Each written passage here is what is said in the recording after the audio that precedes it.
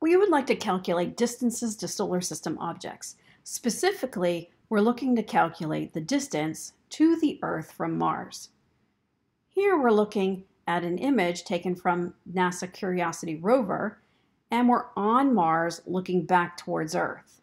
We have a radar gun, and the radar gun is going to send out this signal, and I drew it as this white lines, curved lines, hits the Earth and turns around and comes back in these pink curved lines. I artificially colored it pink so you can discern it from the white. And the radar gun is going to measure 364-second round trip for the signal to be sent out to the Earth to bounce off the Earth and come back to the radar gun. We're given a radar gun that shoots a light wave at 3 times 10 to the 8th meters per second and measures a round trip time of 364 seconds. We would like to find the distance to the Earth from Mars in units of kilometers. We're given a conversion of 1 kilometer is equal to 1,000 meters. We need an equation. We're going to use our equation of d is equal to c, speed of light, times time. We're given the speed of light, that is 3 times 10 to the 8th meters per second. And we're given a time, but the time that we're given is a round trip time. We don't want a round trip time, we want a one-way time.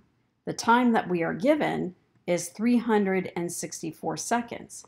That 364 seconds is from the radar gun to the Earth and back to the radar gun. We only want half that time. We only want a one-way distance. So we're going to take that 364 and we're going to divide it by 2 with our Google calculator, and we get 182 as our time in seconds. We want our units to be kilometers. We don't want meters. So we know that we want to get rid of meters, put it on the bottom, and we want kilometers on the top. So we need a conversion from meters to kilometers. Well, we're given the conversion here. 1 kilometer is 1,000 meters. So now all we need to do is cancel units and multiply. So let's go ahead and cancel our letters first. We have a meter on the top, and we're going to divide it by a meter on the bottom. We've got a second on the top, and we're going to divide it by a second on the bottom, and we're left with only kilometer units. So let's go ahead and add that in. We know we're going to end up with kilometers, so let's put our kilometers units in. Now we just need to multiply.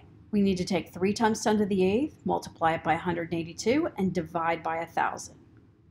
So here's our 182, so we're just going to multiply it by 3 times 10 to the 8th, and then divide by 1,000.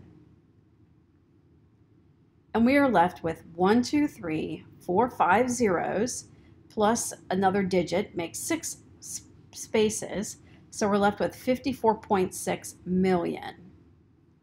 So we're going to go ahead and put that in there, 54.6 million kilometers.